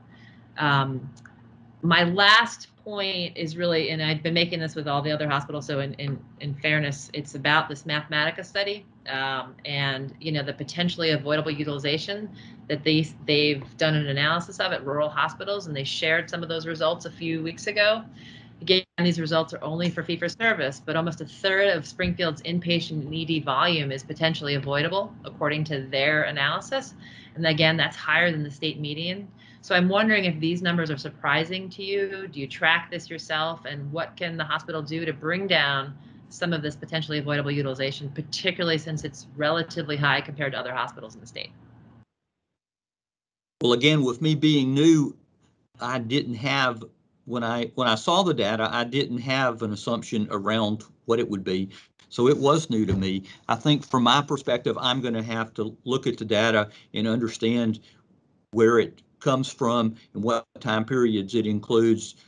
I can tell you we're making a lot of efforts around looking at operation, how we operate the hospital, and some of the things we are looking at as part of our revenue cycle is our throughput and our case management and care management functions. So we have initiatives that we're working on around a lot of those areas now. We've recently received a grant to put a social worker in our emergency room. And so I think that's going to also give us a little more, ability to focus on some of that. Sure. But I think from my standpoint, I have seen the data, but I need to understand it better before I have a conclusion regarding it. Is that something you're going to start to track then within the hospital, tracking the potentially avoidable utilization? Well, absolutely. I think that is a key metric. Every hospital has a set of metrics that are critical to the hospital being successful. So from looking at these numbers, it appears that should be one we should be focusing on and analyzing and managing. Great. All right. Well, thank you so much. I appreciate it. And again, I know it's been a tough welcome to Vermont, but I hope you're enjoying your stay so far. Thanks, Kevin. I am enjoying being here. Everyone has been very welcoming to me since I've arrived, so thank you. Well, good. And actually, fall foliage is beautiful. So you're about to see one of the most amazing parts of our climate up here in Vermont. So I hope you enjoy that. Okay, thank you. Thank you, Jess. Next, we'll turn to board member lunch. Robin. Thank you. Yes, I want to welcome everyone else's. I wanted to echo everyone else's welcome to you, Bob. And I recognize really the challenge that you and your team have taken on in terms of trying to ensure Springfield's sustainability. I don't have one of the benefits of being kind of towards the end is a lot of my questions have been answered. So I just had a couple. In terms of I know your PPP loan wasn't successful because of the Chapter 11 bankruptcy. I wonder if you could just give us a sense of, if you have a sense of how long those appeals generally take, and if you were successful, kind of the level of magnitude that you'd be requesting. Okay, well, yes, we have appealed that ruling with the SBA, and I do not, as far as I know right now, we don't have a firm court date, but we're expecting it to be in the fall. So I'm thinking like October or November. And I'll have to defer to Kata on the amount. Our original loan request was $3 million. Great. And you may not know the answer to this, which is, obviously fine. So if you were able to put in your loan request, would that also allow you to put in for the second round, or at this point, that's just too late? That is a good question. I do not know the answer to that. Okay. I know that being deferred on round one stopped us. It made us ineligible for round two. So I'm not sure if we'll be able to file that retroactively or not. Yeah. Thank you. And then really my only other, it's really a suggestion in terms of follow-up, and I know our staff will work with you on this, but I think to some of Maureen's and Jess's questions, I think having the dollars with the parts of your revenue increase that is related to the inpatient psych or the adult day, having an understanding of those dollars in terms of how that fits into the whole would be helpful for me as well. And I look forward to additional information on the charge request. And that's all I had. Thank you so much. Thank you, Robin. Next, we're going to turn to board member Pelham. Tom. Well, thank you for your presentation. And my wish for you is that in 2 or 3 years from now, you can look back on this day as not the best day, but that in the day 2 or 3 years from now, you will have succeeded and can enjoy that accomplishment. I kind of want to. I definitely echo and will echo Maureen and Jess's insights. The best way that I looked at it was on the reconciliation, which is attachment 1 to the financials, and you don't have to go there, but to me it tells the story that has been told already this morning. That looking at the 45 million 2021 projection to the 54.6 million 2022 requested budget, that is a $9.4 million increase, with 8.5 of it coming from Medicare. So, and that $8.5 million is a 77% increase over the projected 2021 Medicare NPR. And that just seems like a huge leap to me. And So, but trying to kind of walk it back, of that $8.5 million increase, 6.7 of it is in utilization. And so, and maybe this is, tracking on what Robin just said, but to be able to track that increase in utilization back to where your utilization appears to be increasing 22 budget over 22 projected, in terms of swing administration, swing days, psychiatric administration. Go back to, I think, slide 11. You don't have to go there now, but go back to those increases in utilization that you profiled, which are huge to some extent, and tie them to this where it makes sense, to this recommended Medicare increase. I just, I look at this 77% increase amount in Medicare, 2022 budget over 2021 projection, and it's just hard to wrap my arms around it. So for me, the best format to make the case or to profile the moving parts here in a clear way is using table 3 in appendix 1, which is the crosswalk from 21 projected to 22 proposed budget. I mean, Maureen raised the issues having to do with commercial, but the net commercial is only $74,000. It's the Medicare column where most of this anticipated maybe aspirational revenue is coming from. Other than that, we don't need to talk about that because it's just, I forget what the slogan might be, beating a dead horse or something. But I just, to me, if you sit there and look at that table 3 in appendix 1, it becomes very clear that the very, very steep slope that's just hard to get one's arms around. And if we could walk that back to your utilization projected increases, that would be helpful.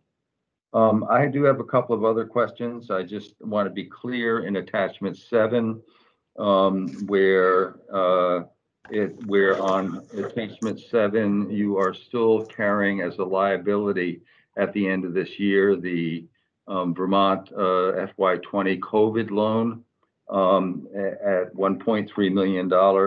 But I think in the narrative, you've said that as part of the bankruptcy settlements, that has been forgiven. And I just want to make sure that is the case. So, Tom, yeah, to answer your question, at the end of fiscal year 20, we had the $1.3 million as a liability on our books. We no longer have that liability per se because of the Chapter 11, and some of our loans with the state were settled under the Chapter 11 and kind of rolled into a new loan amount that's outside of the COVID piece of it. Right. We don't have a liability right now on our books for that. Good thing. So another question is relative to the Master Shared Services Agreement. In your presentation today, you said that the FQHC is contributing in revenues to the hospital $840,000. I'm just wondering what is the total amount of that agreement? Or what is the total amount of spending expense across both organizations at play here, so I can get some kind of a reference sense of what the $840,000 means? Is that 20% of the total, or is it 50% of the total? And is that related to maybe square footage or some other kind of metric that could make more sense out of that number? And other than that, I'm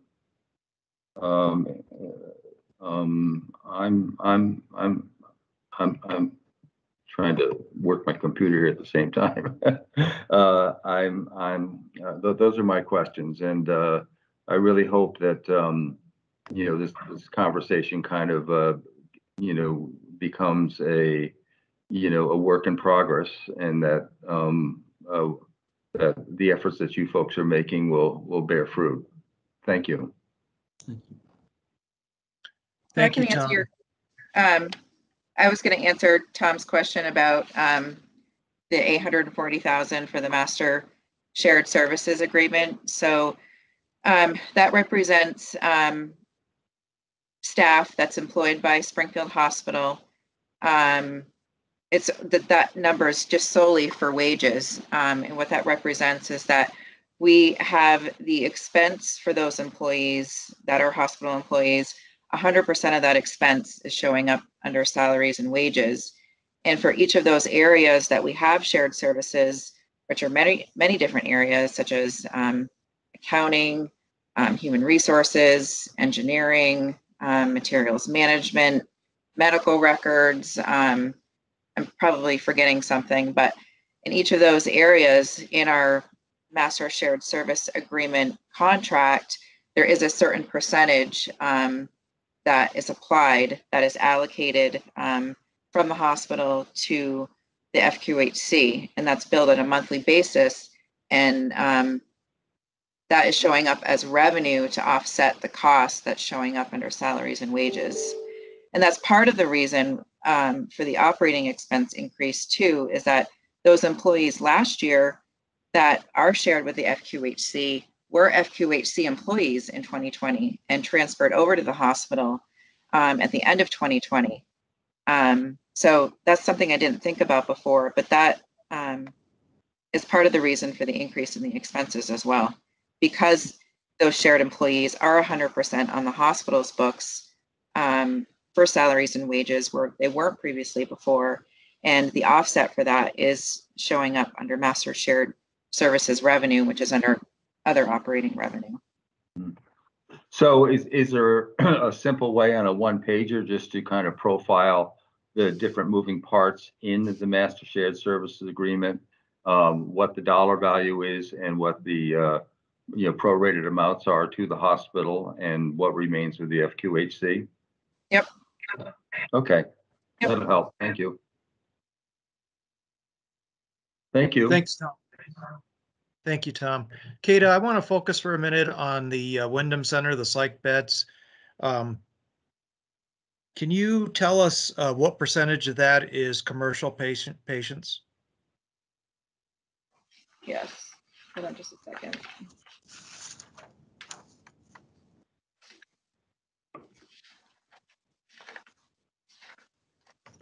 Okay, I think I have the number if you can't put your finger on it. Well, if you're including Blue Cross with commercial, whether you are or not, it's about 16%. Without Blue Cross is that 8%. agrees with my number. So I just want to give you a chance to flesh out. Someone watching this hearing might think that there's a great opportunity for some addition to your operating margins from being able to run the Wyndham Center at full capacity. And yet, when you take a look at it, you book that revenue from the state of Vermont as other revenue. And at the end of the day, how much of a real difference is there in your margin just being contributed from there, when I have to assume that because it never operated near capacity for strictly COVID operation, that your expenses wouldn't be as high as what they would be this year if you truly are able to capture that full projection. So I'm just curious what the net difference, if you look at the state of Vermont revenues under contract paid to you for operating as a COVID psych facility versus what you anticipate to operate in 22. What's the net operating difference? Kevin, that's a good question, and one that we'd have to, do the math on and get back to you. Okay. I just ask it because I hear some frustration in some of my colleagues on the board because I think that they've probably come to a similar conclusion that I've come to, that we really haven't seen a sustainable plan for Springfield's success, and yet we all want to root for it and we all want to see it happen. And I'm just worried that despite everybody's best wishes and efforts for success, that unless there isn't some radical rethinking and strategic planning, that we're just not going to get there. And I'll just leave it at that. At this point, I'll turn it over to the Healthcare Advocate's Office for questions. Thanks, Chairman. Just wanted to start off by thanking the team at Springfield, in particular for your vaccination efforts during the pandemic. It was great to read that in your narrative. My first question pertains to free care and bad debt. We observed that your ratio of free care to bad debt has decreased from 2019 actual to 2021 projected, and we're wondering if you could speak a bit more about the causes of those changes and what happened on the ground. Thanks.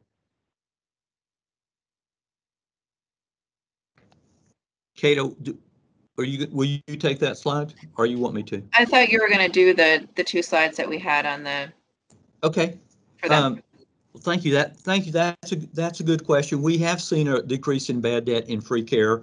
One of the things is our robust partnership we have with Valley Health Connections. They assist with, getting the uninsured and the underinsured signed up, and so those efforts are succeeding in our marketplace. They've offered multiple special enrollment periods. These are all on our slide on page 32 as well. During the pandemic, a lot of patients have chosen to defer care, and we think that has led to reductions in our bad debt write-offs for deductibles and copays as well. And that we've also engaged a new vendor to help us with our early out collection processes. So I think we've actually improved a little bit of our collections in that area. And again, as I mentioned earlier, I think we have some opportunities around our revenue cycle, and we have a team now working to identify those. Thanks. Just a brief follow-up on that. Do you expect these trends to continue into FY22 and beyond? I'm not sure that I can project that, being so new in the marketplace. I would like to think that they are. Obviously, we have a lot of people that are, in the products or have eligibility, for the Medicaid expansion in the state. So I would like to think that this is sustainable, but I'm not sure I've been here long enough to answer with a valid answer. That's okay. I understand that. Mm-hmm. And I know we submitted a couple of pre-hearing questions that focused on race equity. Just wanted to give the opportunity right now if you wanted to speak a bit more about your efforts that you do at the hospital. I know Springfield's small, but it's an important area, obviously, I think for all Vermont and all Vermont hospitals. So I just wanted to give you an opportunity to speak more about those efforts. Certainly. And it is an opportunity for us. We have an initiative that we're rolling out in the new fiscal year around improving education for our staff. We've committed to a new software program that's going to provide a lot of offerings that we could not produce ourselves locally in-house, and it will also allow us to track those and make sure everybody is able to complete them electronically, without being face-to-face education. So achieving that goal is rolled up in that initiative that we're going forward with this year. So we will have those programs. It will be required of all of our employees, and it'll be produced, by a third party. It'll be very convenient and easy for our employees to receive that training. That's great to hear. Thanks. Last question is just in response to the board's questions, you wrote that it's hard to take on ACO risk, and we understand there are different payment structures offered by different payers through the ACO. So we're interested in your perspective on how the risk you would take on through fixed prospective payments would compare the risk you take on through fee for service, where you get paid for more for doing more, obviously, but there's more unknowns in your budget than you would be for FPPs. Thanks. Well, I'll start that question, but my financial colleagues might have to help me. I think that we answered that question the way we did due to the overall financial situation of the hospital. We felt we wanted to continue with the products we had this year, although we did not feel like we're in a position right now to accept any additional risk until we get the hospital more sustainable. So I'm not sure if Kata has anything else to add to that.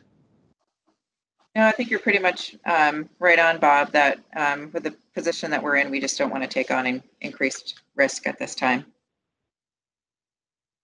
As we improve the hospital's financial performance, it's certainly an area that we're willing to look at and evaluate. Thank you. Those are my questions. Back to you, Chair Mullen. Thank you, Sam. Next, I'm going to open it up for public comment on the Springfield Hospital budget. Is there any member of the public who wishes to offer comment at this time? And I see a hand raised. Tom Hubner. Thank you, Chairman Mullen. My name is Tom Hubner. I am the special advisor to the governor on Springfield Hospital. I have been working with Springfield since December of 2018. I had a few additional comments. The state of Vermont has done everything we could think of to make it possible for Springfield to have a future financially over the course of the last 2.5 years. We saw them through bankruptcy and continue to have supported them up to and including some financial support just this past June. Very importantly, through that process, they cut costs substantially. They looked at every service line to see if it was contributing to overhead and margin. It led to the closure of, for example, the OBGYN service line. The service lines that remain open have been contributing to margin and to overhead. So it's very difficult to close further programs in order to turn around the situation. They cut a lot of overhead costs, it's been alluded to already. And very importantly, they maximize reimbursement under current programs, which had not been being done under prior administrations. And that's been part of what's gotten them to where they are today. As part of that effort, we also encourage possibilities of collaboration and merger. And there was a conversation to create a 3-hospital mini system in the Connecticut River Valley, with Dartmouth being the parent organization. Frankly, in March of 2020, we had a verbal agreement, and then COVID happened. And frankly, Dartmouth put that on hold and stepped back for COVID and also to solve some of their own regulatory issues in southern New Hampshire, unrelated to Springfield, but where they felt it would have an impact. To me, that is still a part of a future that we should be resolving or looking towards.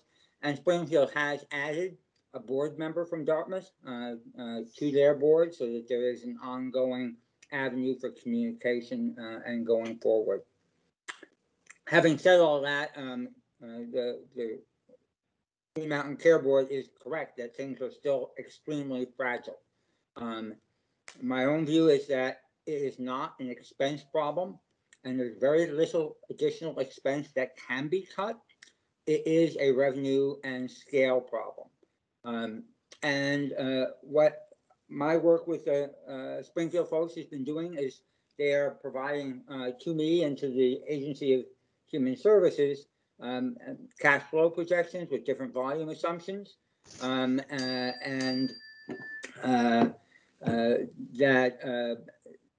with different volume assumptions, that will allow them to create strategies to make sure they can be achieved. In the end, they have to stabilize those programs, as I think, Jess, you said, they have to attract people who are going by their front door or have. And there is some early evidence in the last few months of that happening. Whether it happens sufficiently or not, frankly, time will tell. But it's my view that that's where the focus of their energy needs to be, is ensuring that their market share is maximized. because that is really the most likely possibility for them to get into a stable situation. Finally, I would add that stability is probably a necessary component of further discussions with outside partners. And if that is not achieved, then it's much more difficult. So their focus is rightly on stabilizing those programs and making sure that people are not passing them by and seeking services there. And I think that is where the most opportunity lies. I should say, by the way, that there's also a representative from UVM on their board. Dr. Shapiro was sitting on their board as well. If anyone has questions of me, of course, I'm happy to answer. Does any board member wish to ask Tom any questions?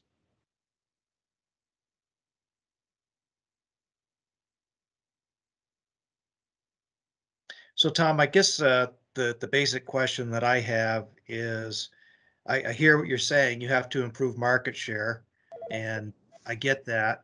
And the only way that Springfield is successful is if their community supports their hospital. That's the bottom line. If they're bypassing Springfield to go to other hospitals in the region, then it's not going to be a success. And I just wonder at what point, since you're looking at the bigger picture for the state of Vermont, is this just a struggle to increase volumes from a number of smaller hospitals on that Connecticut River Valley, both on the Vermont side and the New Hampshire side? Yeah, and I mean, that was what the whole mini system conversation was. It was really rationalizing that system and concentrating different services in different locations, both on the Vermont and the New Hampshire side, including services that were going to have to be expanded at Dartmouth that maybe could have been provided in those smaller hospitals. So to my thinking, that is still the most rational approach and needs to be encouraged. But they also, Dartmouth had their own financial struggles through COVID and are, you know, they need to, they're not going to exacerbate their own issues if they don't have to. Thanks, Tom. And I see that Patrick has a question for you. Patrick? Actually, my question is for Bob, Kata, and I believe Mr. Donahue is the new revenue cycle director. So good morning, all. It's nice to see you, Mr. Donahue. It's nice to make your acquaintance.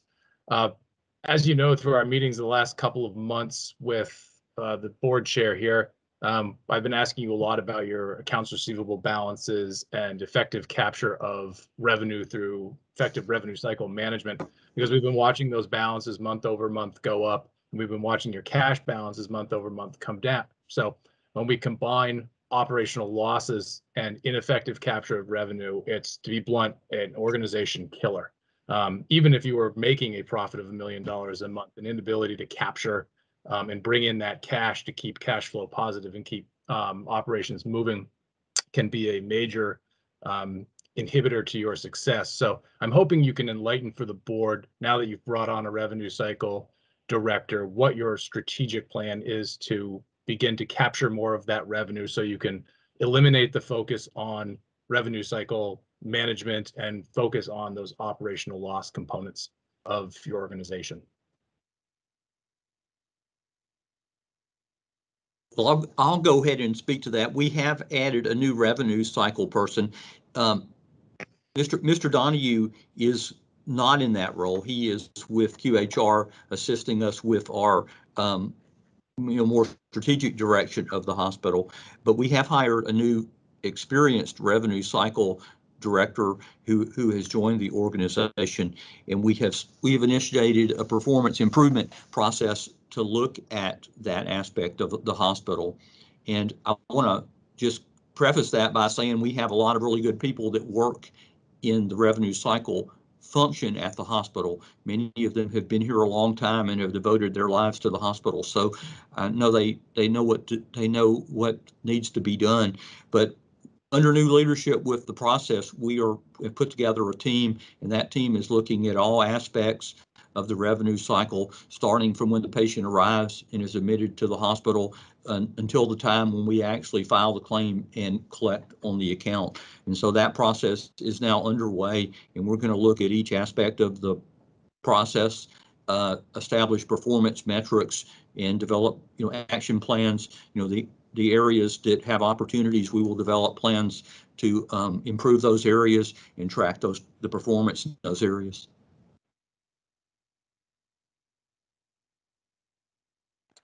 Thank you for that. Mm-hmm. Okay, at this point, I'm going to open it up for other public comment. Does any member of the public wish to offer public comment on the Springfield Hospital budget?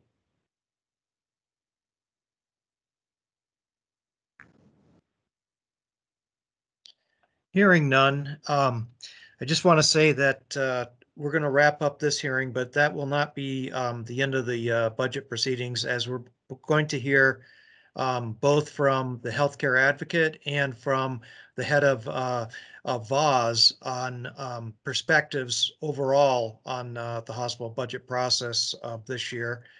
And so please nobody jump off thinking that the meeting is over.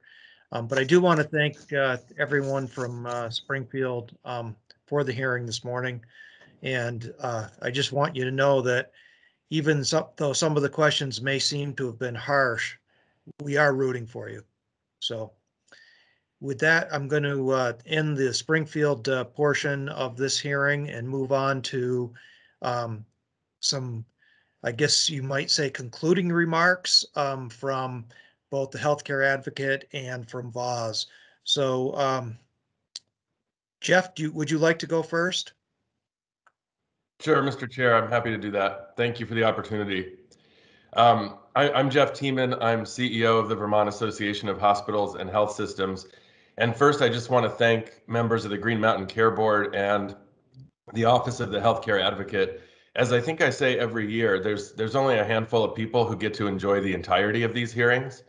And I recognize it's a lot of work for the board, for the healthcare advocate, as you consider all this complicated information, for the hospitals that work so hard to prepare their budgets and make their presentations, and then for the people like me who try to listen and process what's happening here and what it means for our healthcare provider community and for our state.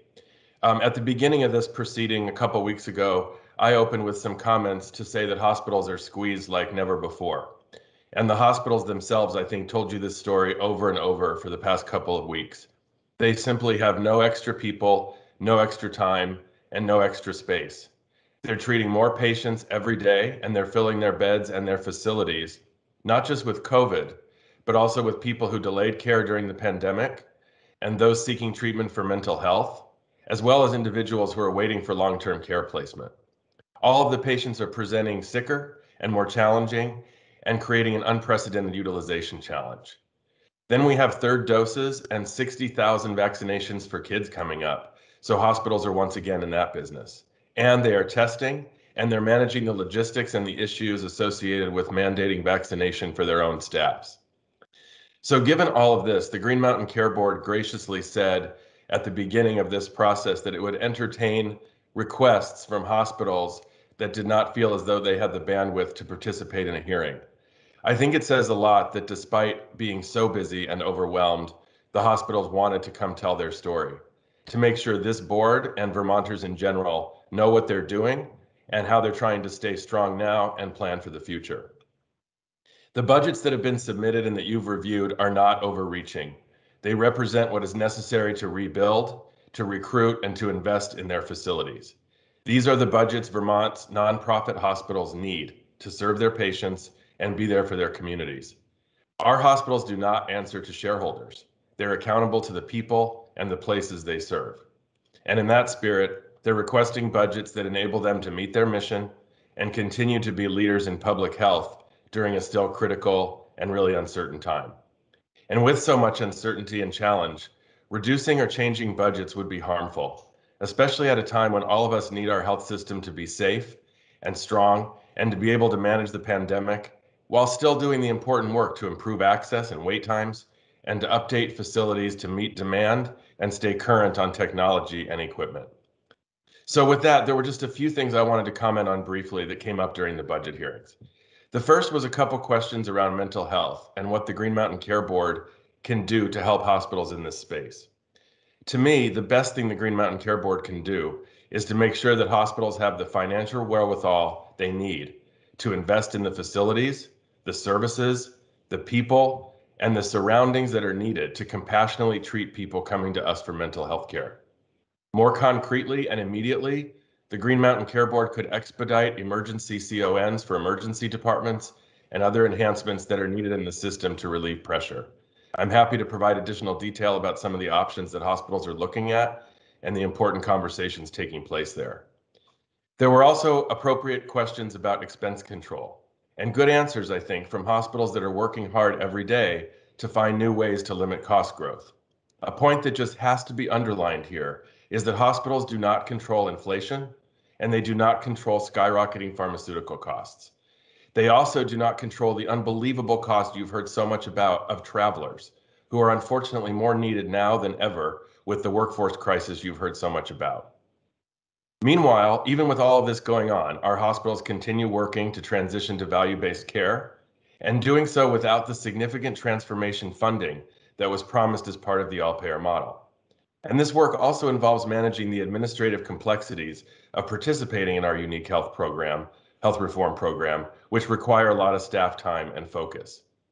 To be clear about how hospitals have been vocal on this set of issues, we testified in the legislature on the need for and importance of transformation dollars 11 times since the end of 2018. We have given that testimony to House Healthcare, Senate Health and Welfare, and the Health Reform Oversight Committee. In addition, we have included the plea for the state to fund transformation in our legislative breakfasts and hospital-specific conversations with local delegations. We've also written letters to this board and had numerous conversations with AHS leadership and our federal partners. So I just want to be very clear that hospitals have raised their voice on transformation funding early and often, and not just on the need for dollars, but also on the complexity and cultural challenge of moving to a new payment model. It also must be said here that despite the lack of these transformation dollars, hospitals continue anyway to invest in reform and take on significant financial risk.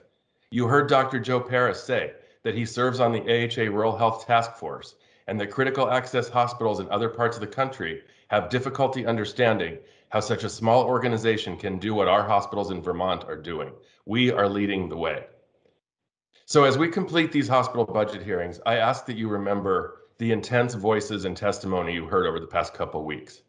If our hospitals were to experience a new significant COVID surge in the coming days, it will further stress our facilities and our staffs, and we don't even know what comes after that.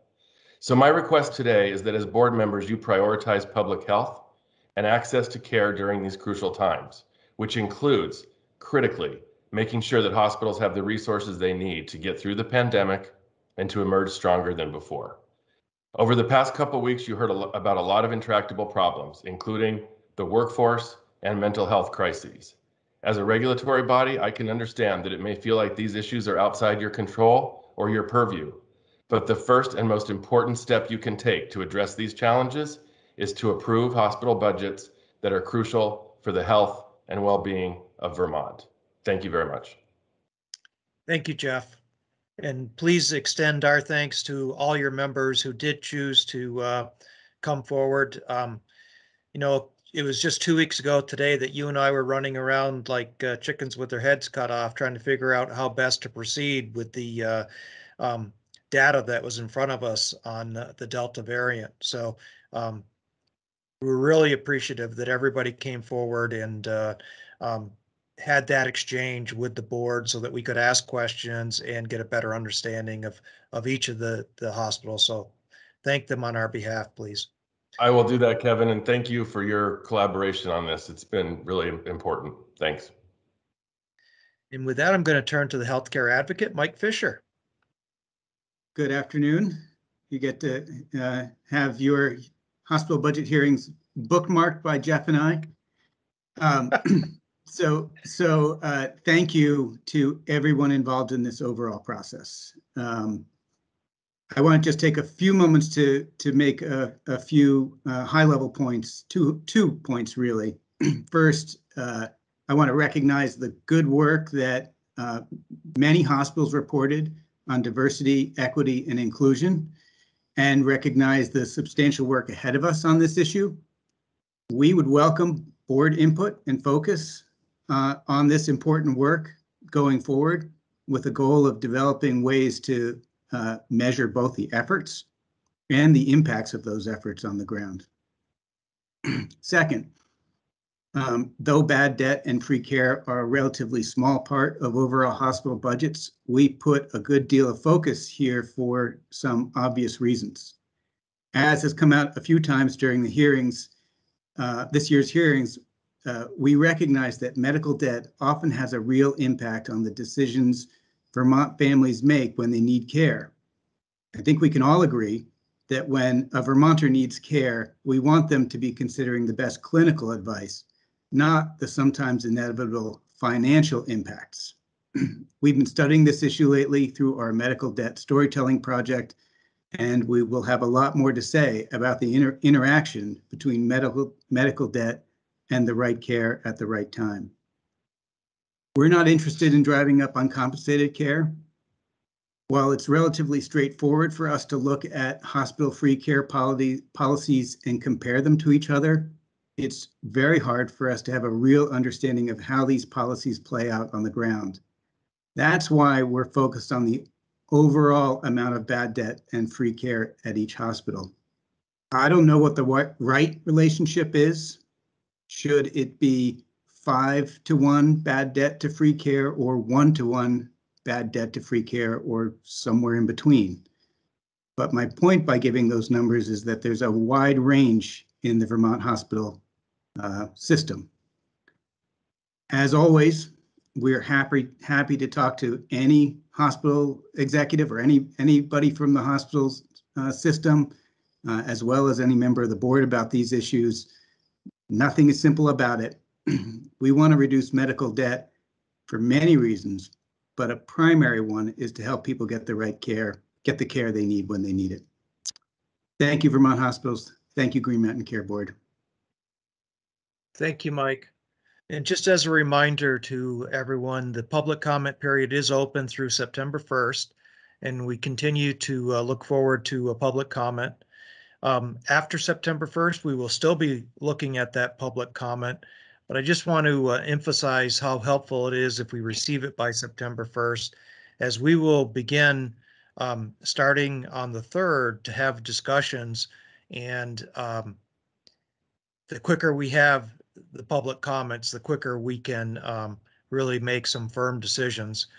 All decisions will be made by September 15th through the open meeting process. So nothing will be discussed outside of that open meeting process. And after all those votes have occurred, our legal team will write the written decisions that will be out to the hospitals by October 1st. So with that, I want to thank everyone. It's been a tough couple of weeks, overshadowed by what's going on in the world around us, not only on the healthcare front, but on many other fronts as well. And we will get through this and come out on the other side, hopefully as having learned something collectively. So with that, is there a motion to adjourn? So moved. Second. It's been moved and seconded to adjourn. All those in favor, please signify by saying aye. Aye. Aye. Those opposed signify by saying nay. Thank you, everyone. Have a great rest of the day and enjoy the weekend.